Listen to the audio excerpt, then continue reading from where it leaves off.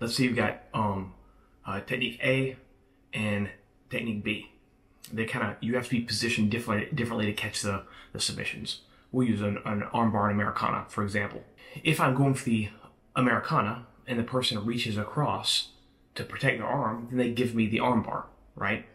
Or if I go for the armbar and they pull their arm back to get it away, then they give me the Americana. And these techniques fit together.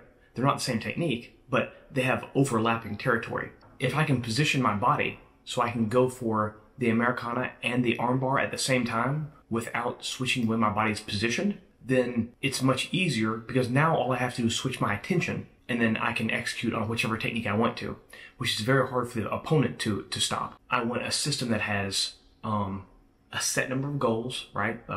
As few goals as possible. That's still going to cover the field. So I've got a solution for whatever context I run into, right?